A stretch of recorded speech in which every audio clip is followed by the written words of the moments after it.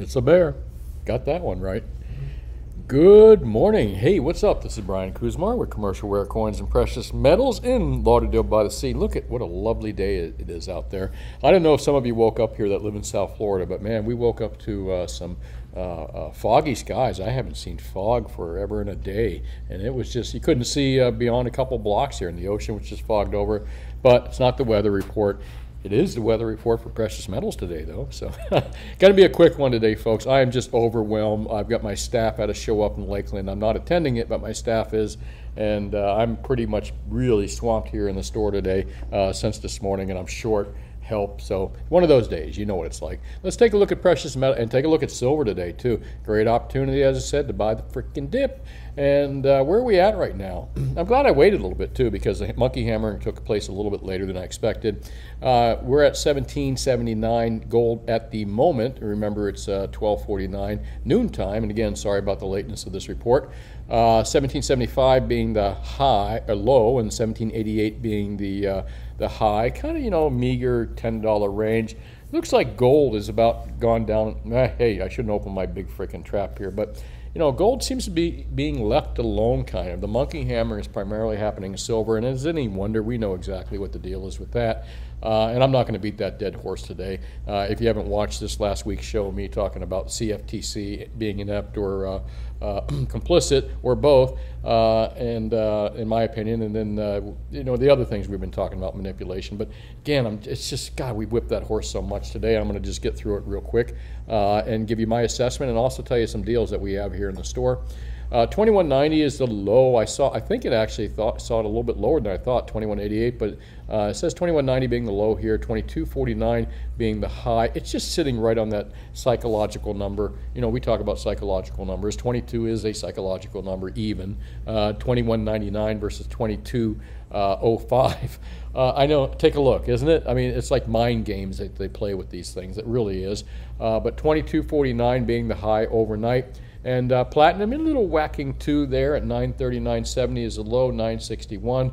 You know, they're kind of staying in this range. I'm curious to see how the year ends out and what happens in the new year. You know, when things explode to the upside, and at some point they will, you know, especially with precious metals. I mean, it's just part of history. We've seen it all the time. Not a matter of if. When is really when we see the button smack to the upside here. You're going to wake up, you're all going to be surprised, including me. I'm sure I'm going to be surprised as well. Let's take a look at when these markets got monkey hammered overnight. 24-hour spot gold chart. New York, of course, where else but in the COMEX markets, pretty much. Looks like last night, here's today's market is the green line, and overnight markets before yesterday's close, which is the red line. So yesterday you can see it kind of wavered between that 1785 and 1790 mark. Here's the green, last night's markets after they open. Again, 1785, 1790, and lo and behold, let's see here, where's that green line? Well, it looks like gold got smacked down in the London markets last night. London or Globex, again, I really can't tell which one. Globex is open 24 hours, and I believe this is about the time London would have been open too. I've got to take a look, but I think London was open at this time as well. So there you go. There's a 24-hour spot price. Silver, we can almost say for certain when that happened. Look, where's the New York COMEX market? Right about there. So it's almost like people were anticipating silver to get hit, and kind of ran it down when the New York NYMEX market opened. But look where this occurs with silver. Silver is where the most manipulation occurs that I'm familiar with in metals markets. However, don't be discouraged. If you're new to my videos, you know that all games and all casinos and all markets are rigged. Everything in your life is rigged, so get over it. Pull up your big boy, big girl pants and realize that your entire life has been manipulated since you've been a kid. And Santa Claus, whatever, you know, Easter Bunny, whatever you may believe in as a kid. Aliens, okay. Well, maybe they do exist, but everything's manipulated. So don't let that discourage you. If you don't play, you can't win. You know how you win at the casino table? You know how you win at the COMEX casino table? You know how they got the game rigged. And every time they frickin' hit that thing lower, you just nail it and buy some more physical. Of course, that's just my opinion. I'm not giving you any advice. Investment advice here, when to pull the trigger, how to pull the trigger. I'm just telling you, in my opinion, buy the fucking dips, you know, and that's what I've been doing. So we got some sideways action here. It looks like it's trying to hang on to that 22 mark. Let's do a quick update here, and Yeah, she's just hanging on to that 22 mark again. Fucking psychological levels. 22, like with gold, 18, 19, 17. These really mythical, like, oh God, if it hits that, it's all over. If it hits that, it's ridiculous. You're on a roller coaster ride to the moon, as I always say, with gold and silver. It's just going to continue to go up and up and up. It's never going to go bankrupt. It's a good, it's probably the best. I would say that from a historical standpoint, gold and silver are the best wealth preservation items that anyone can buy out there, period. As long as you're buying physical gold and you're not buying paper. Again, I don't like the idea of, I can't call it second party, third party risk. Someone thought of a great new term. So you don't have to trust someone else to hold it for you and potentially lose everything. So, hold it on your own, as I've always said. I'd prefer a little tougher with silver, but it's not impossible, all right? Unless you're a multi-billionaire, and then it's pretty hard to store a couple $1 million worth of silver easily. You can make a floor out of it, though, a raised floor in your closet. All right, let's take a look at markets overnight and hey, buy the dips. In my opinion, you're going to do well on this, especially if you're in this. If you're in this for getting rich quick, I suggest you go put some money into cryptos if you want to get rich quick. You can also get poor real quick. However, if you're in this for wealth preservation, in my opinion, keep stacking gold and silver physical. Let's take a look at what our market's kind of like weird today as well in the stock markets. And Bitcoin also kind of down last I looked. Let's take a refresh here. Again, here's another casino where you can get rich quick or lose it all. So, but the problem with cryptocurrencies, we just don't know where they're going to go in the future. There's such new type financial casinos that will they be here another 5 years from now, 10 years from now? Time will tell, history will tell. But we do know that gold and silver's been around for 5,000 years, never gone bankrupt, and it will be here tomorrow for sure, and likely another 100 years from now. Well, let's take a look at the gold and silver ratio, which I think is pretty important today because we're starting to see some things change here. I'm going to quickly ask my Siri here, and let's take a look here. 1778.2 divided by 22.05. Wow, our current ratio is at 80.64 at the moment, so that ratio is rising again. And again, this always tells me, I'm doing a lot of agains today, sorry about that. This always tells me that either the price of silver is too low or the price of gold is too high. Based on how gold's just been maintaining where it's at, I'm going to say that silver is just way too freaking low. But again, that's my opinion. That 80 to 1 ratio, let's take a look at that ratio chart again too. And we typically have sat in this range right here. If you do an average for the last 30 plus years or something, we're probably right in that 65 to 1 area, I'd say, right about here. If you were to draw an average line, it's tough to say. I haven't done the averages myself. I'm just doing a visual average based on a chart.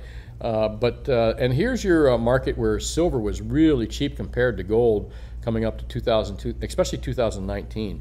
Gold prices shot up dramatically, and silver just kind of lagged behind. Boy, and then silver just took off shortly after that. And again, that was 2020 when we saw that happen. And again, our averages are back down to where they were, that 65 to 1, and we're moving back up to 80 to 1. Look at other bull markets here, for example. This doesn't go back to, let's see if we go all years. There we go, that's all years.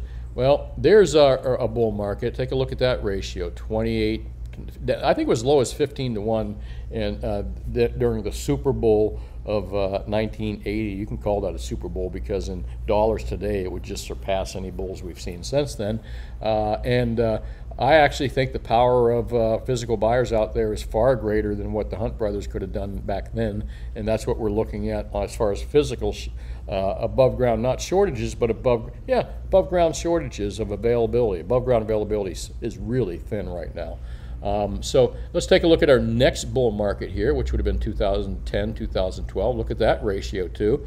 I'm pretty much can assure you that was during the height of gold and silver, thereabouts.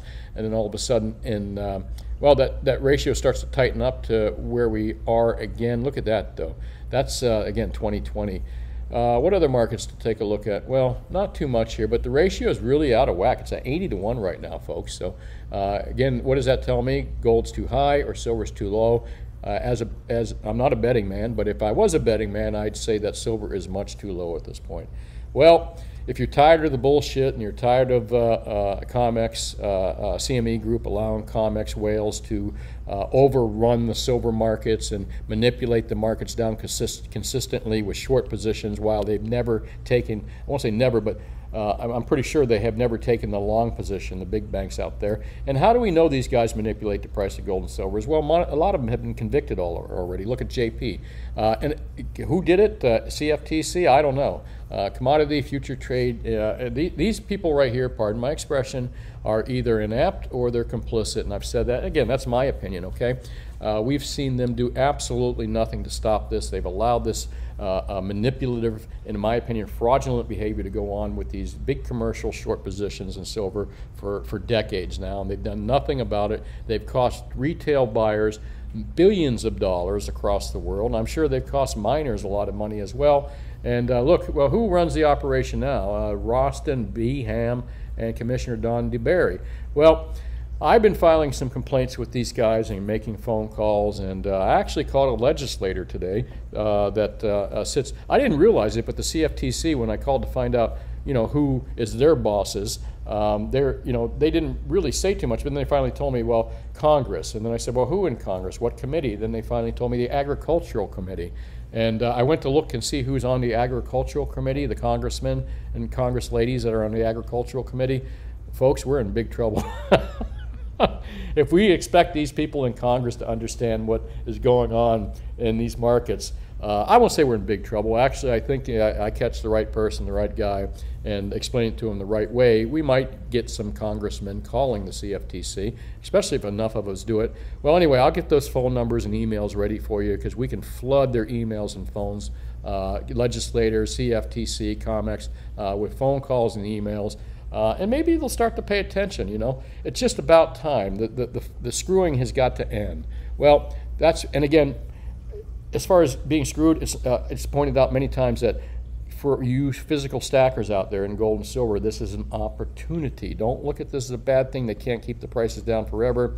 However, you got to get sick of it and point it out to them at some point and say, hey, listen, clean up your backyard, clean up your yard, you dumbasses. You know what I mean? That's what COMEX needs to do, and that's what the CFTC should making them do. Clean up your backyard, man. Your credibility is going to pretty much zero like other government agencies. You need to do something before you have zero credibility with the public. But anyway, I'll get you phone numbers and all that stuff, and we'll start doing a campaign calling these people, and not to harass them, but to call them and let them know we're not happy with what's going on. These people right here would be a good place to start, along again with some COMEX people and some legislators, which I'll give you names. I'm going to compile a list and do a show on just on that. Portfolio, seeking alpha. Well, here's my little faux portfolio of stocks and bonds that I'm thinking about buying. How am I doing today? Not so good with the miners. Social media and technology, better with technology and consumables. And consumables is just my term for food products and stuff like that, things that you eat, restaurants, food service providers, whatever. I like BurgerFi, by the way, so I'd like to eat their burgers. I don't know anything about the company, but I kind of been watching them because they're a local company. Again, this is just me playing around, having fun. Let's move out of this, though. It's nothing to do with stocks and bonds, and I got to make this show really quick today. ZH, what's going out there in the world that corporate news doesn't talk about? Well, let's take a look. Irish central bankers raised gold reserves by 33%, worried by inflation. I'm going to get a quick sip of coffee here. Forgive me. One sec. I should play pause music between that, like elevator music. All right, so, and one of the things here, this is a great example here. Irish central banks raised gold reserves by 33%. Irish central bankers are the people that run the world, folks. They run the countries. The Irish central bank runs Ireland. They run Ireland. And the U.S. Federal Reserve, the central bank, runs the world, runs the dollar, and whoever uses the dollar is ran by, well, anyway, you get the point. And what are the people that a lot of people say that the central bankers are stupid and that they've screwed the whole deal up, and that they're the ones that continually making mistakes, and this is why the economy's screwed up. Yes and no. I kind of think more no. Central bankers inherit a sinking ship from the day we went into the fiat currency world. You can really say 1913 when the Fed was created, when the dollar power really started coming down dramatically.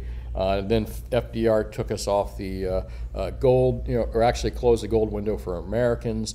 Then all of a sudden you saw a decline in the value of the dollar, buying power of the dollar as well. You got the Depression too.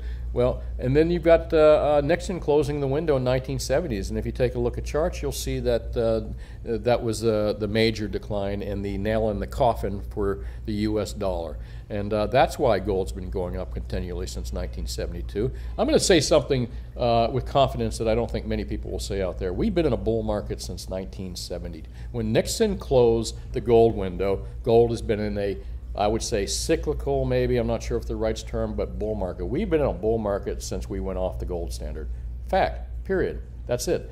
Have we seen the roller coaster valleys downward? Yes, but the overall ride is to the moon with gold, and the same thing with silver. Anyways, I digress here. Let's take a look at some of these other articles. Wow, that's about time. Evergrande has finally defaulted.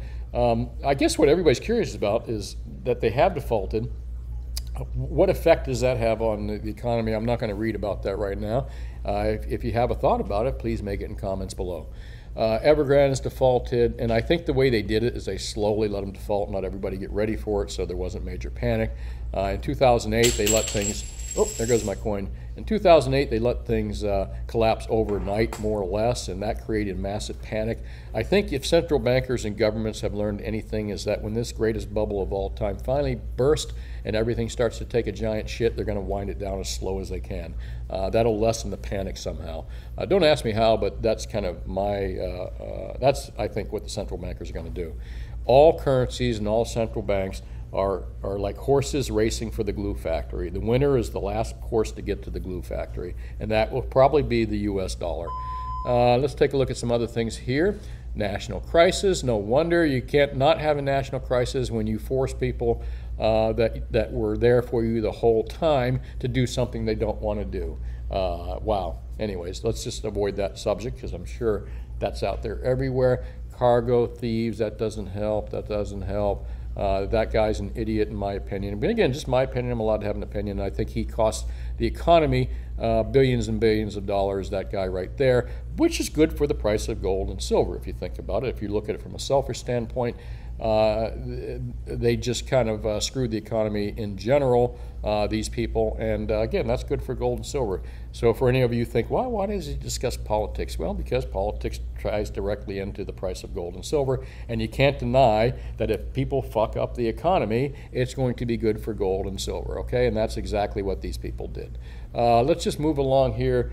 Used car prices, yeah, we know that. You know what? Not too much here. I've got to go. I am busier than a one-arm paper hanger, and my apologies to my one-arm friends out there and my paper hanger friends.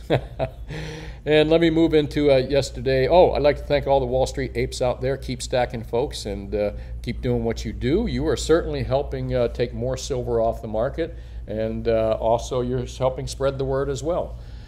Let's take a look at yesterday's video here. And the moderators too out there. I'd like to thank the Reddit Wall Street moderators for allowing me to post my videos out there with my varied opinions. And so far, I haven't seen really any censorship. I think one of my videos was taken down, but probably by mistake. But other than that, they've been pretty gracious. Thank you, guys and ladies. CFTC, in yesterday's report, CFTC, boy, I'm poking the bear here. It's a good thing that CFTC doesn't regulate anything I do that I'm aware of. But the CFTC, my report yesterday, inept, complicit, or both, all right? I'd say both, probably. You know, more. I'd say inept on the lower spectrum of employees there. And again, that's not a fault on them. They're probably hardworking people that, like us, but they probably just not privy to the facts that the people in the higher up positions are. So I'd say in the higher up positions, in my opinion, in the CFTC, probably complicit. In the lower positions, probably inept. And again, not their fault. Okay, you're going to be inept if you don't have all the information. So. And I believe that the CFTC, the upper echelon, they have all the information. They know exactly what's going on. All right. Again, my opinion. Let's take a look at yesterday's comments. I'm going to kind of breeze through these real quick, folks, because I see the two guys that I do have working for me. I can see them on my camera, and they're panicking right now. There's a look of desperation and panic on their faces. I'd like to thank everybody for watching. All you regulars out there, you guys are the best. Happy holidays too to everyone out there. Jeremy, I won't be in Lakeland. I've got a couple people up there for me, but my father runs that show, the Lakeland Collectorama show, and that show is running today, tomorrow, I think through the weekend. I'm not quite sure if it's on Sunday. I think it ends on Saturday. And yes, exactly, new money coming out. The game is rigged, but of course the game is rigged. But if you don't play, you can't win. And if you don't win, then you're going to just be a broke motherfucker as you get older. So excuse my language. I'm sorry about that. They are part of the corrupt. Yep, that's true. Only reason I would hit the dislike button because you only sell locally. Oh, dude, I wish I had the ability to sell online. I would, but I'm just a small local country coin dealer and precious metal dealer trying to eke out the living in the big city here in South Florida. But thanks for watching, Jeff. I really appreciate it, and you have yourself a wonderful day, sir. Silver Bullet, both, I agree with you. CFTC Judge George Painter resigned his position, stating that the game is rigged against the investor, and there was an agreement to do so in place. He refused to be part of it. Oh, very interesting. You know, I've got to actually look up CFTC George Painter here. And forgive me for doing this because I'm afraid I'll forget if I go through this video and don't do this, but hey, I'll do this together with you. Let's just look up George Painter real quick. And let's see, Fairwood fine. You know what? Judge finds mayor committed fraud, levels fines, entered an initial decision. All right, well, we'll take a look at that in a little bit, and I'll look at it and look into that. Hey, thanks for that information. That is really cool. I'll read more about that Silver Bullet. Acacia, in case you don't know it, more stocks reach your 50 to 2 weeks, lows 13 to 18 at any time of year. I think I knew it vaguely a little bit, you know, because again, I don't play too much in the stock and equity markets, but I think that when these markets take a giant crap, and they will, not if they will, but when they take a giant crap, I'm going to jump in there and buy some stocks that have some good fundamentals behind them. Hopefully, we'll see if they survive. True. Thanks, Jason. Stephen, third-party risk comes from corporate information. The first party is the corporate entity, the second party. Yeah, Stephen, I really appreciate that. Again, as I mentioned yesterday, I think I was just using the wrong term, my ignorance. Sorry about that, folks. When someone else holds your gold, that's not really third-party risk. It doesn't seem to be second-party risk. And someone made a comment up here what you could call it, and where did that go? I would much prefer to hang out on my own silver boat with a tax at 20%. Oh, Ricky, I feel for you, man. UK has ridiculous taxes. The European countries have ridiculous, absolutely ludicrous taxes out there. Kind of where the United States is slowly heading, unless some of us patriots put a stomp on it. And that's what we're trying to do. So, Ricky, appreciate you watching and keep doing what you're doing. You know, any way you can find to legally avoid paying that tax, go for it, man. I agree 100%. Legally. Notice I said legally. Thanks for watching, Ricky. Thank you, Tube Supio. Appreciate that. And absolutely, Randy, they've been stealing forever and ever. By the way, folks, if you get a chance, read the comments down here, man, and feel free to reply. Just do it civilly and nicely. There's some great conversations that go on amongst some of my viewers here in the comment section, and I enjoy reading them myself. John, and thanks for watching, Randy. I really appreciate it. John says, looking at long-term chart, looks like trying to drop the price of silver to 16 like they did in 2000. That would be wonderful for these big short positions to be able to drop it to 16 to 18, but I think if they could have done it, John, they would have done it already. In my opinion, these big short positions, you know, they're in the losing end of it right now, from what I hear. Ted Butler says they're about $8 billion in losses as of right now for the big four short positions, or I forget if he says the big eight. And one of the largest entities stands to lose about $4 billion or something. Correct me if I'm wrong, but I believe that's what I read in one of his recent reports. So they've got, if they wind it down to that 18, it puts them at about a break-even point. But again, I may be speculating and incorrect on that as well. I just don't see those levels, but it's not impossible. And again, if the greatest bubble of all time takes a giant dump, it'll take gold and silver paper prices with it, but you won't be able to buy physical at that price. Thanks for watching, John. Corey, Corey nailed it, counterparty risk. So if you give your, thanks, Corey, appreciate that. I like that term, and unless anyone objects to that, I think I'm gonna use counterparty risk if I remember it. My short-term memory sucks of late, but sucks getting old, you know that. I mean, some of you know that. Corey looks like a young man, though. He would know that. Counterparty risk. Thank you very much. So if you let your grandma hold your gold and silver for you and grandma hides it and doesn't tell you where she hides it and it gets lost and you never find it, that's counterparty risk. If you let even a trusted ETF hold your silver for you, even if it's allocated and something bad happens to them, you lose your money, all right? You lose your silver. Just because something's allocated doesn't mean that there's impossible to lose it. And it's happened before, and we've talked about this before. The only way to truly avoid counterparty risk is holding the stuff on your own. And I know with silver that can be quite difficult. And if you're a multi-billionaire and you're holding huge quantities of silver, I understand that may be even more uber difficult. And at that point, you may have COMEX hold your gold out of everyone. As actually Ted Butler mentions that in his article this week, letting them hold the contracts or something. But me, I don't like counterparty risk at all. I am very gun shy of it. Thanks for watching, and thanks for that, Corey. I really appreciate that. If anyone thinks counterparty risk is not the correct term to use, let me know in the comment section below. Again, have a great day. Corey Michael, thank you, sir. And Stephen, could second party be the government? Do we still have some risk of confiscation or heavy tax levies on a purchase or sale like the casino? The government can make up any rules that serves it.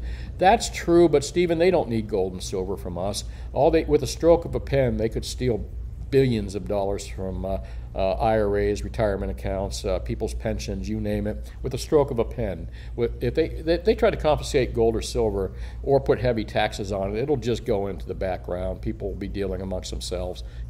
Government's having less and less credibility, so they've got to be careful where they tread. If they actually try to confiscate gold and silver, I believe some people would probably start shooting back at them. Thanks for watching, Stephen. Have yourself a happy holidays as well as the rest of you. I got to roll out of here. Hey, if you get a chance, share and hit that like button. I really appreciate it. I know some of you haven't really hit the subscribe button yet and you watch my show consistently, but please hit it. It's nice to know who's out there watching, and it does help in the numbers and the algorithms. Hey, thanks for watching. This is Brian Kuzmar with Commercial Rare Coins and Precious Metals in beautiful Lauderdale by the Sea. Call me anytime between 10 and 4, Mondays through Fridays. And of course, we're a local dealer only. We only deal in South Florida. So if you can't come and deal with our brick and mortar store, I advise you find yourself a good local dealer in your area to deal with, even if you have to drive an hour or two to do it. And why? Because the importance of keeping that money local is super important. And for me, I'm very competitive, and your local dealers can be very competitive. If they're not, they should be, because it's pretty easy to beat the big APMEX guys, the SD bullion guys, and the JM bullion guys, because our overheads aren't as big, and most of us know where to get the product even cheaper than what they pay for it. Well, hey, thanks for watching. Have yourself a great day, and I will talk to you tomorrow. Bye now.